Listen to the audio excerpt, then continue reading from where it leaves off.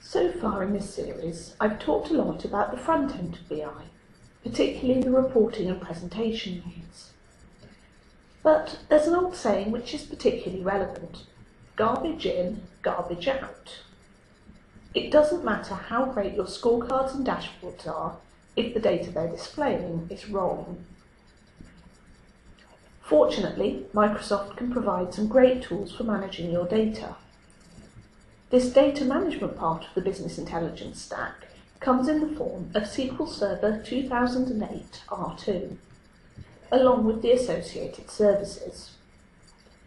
SQL Server uses integration services to bring data into SQL, analysis services to build dimensional cubes and do data mining, and then reporting services to display the information.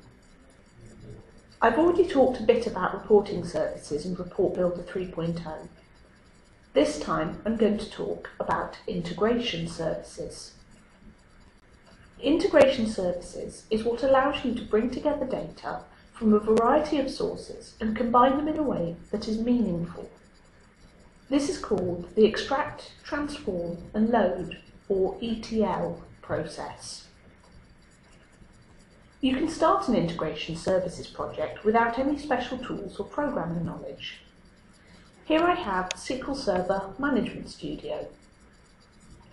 In this scenario, I want to take some data from a flat file and import it to a SQL Server database. Here is my Contoso Retail database. I'll right-click and go to the Tasks menu. One of the possible tasks is to import data. This opens up the wizard to let me import data into SQL. The first step, naturally, is to choose my data source. I'll choose the flat file option, and then I just browse to find the file in question.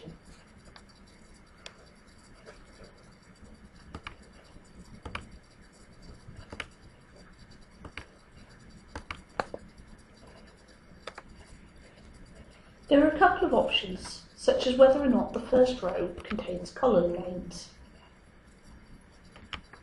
Next, I get a preview of my data so I can check it looks correct. If I wanted to, I could make changes around authentication. Then I get to make choices about the destination.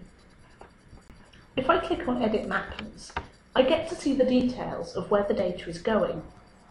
Here, the default choice is to create a new table. If I wanted to, I could edit the SQL behind it.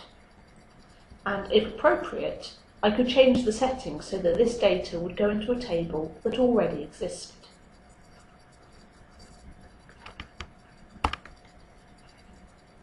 Now I'm asked if I want to run this or save it.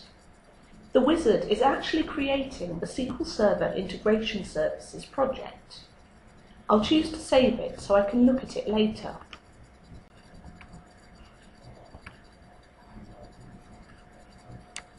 Because I've said I wanted to save, I'm asked to pick a location and file name. Finally, I click Finish and away it runs. Depending on how much data you're importing, this might take a little while. This import has succeeded, so I can come back to SQL and refresh my list of databases.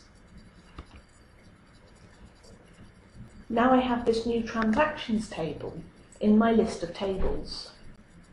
That's how easy it is to do a straightforward import into SQL.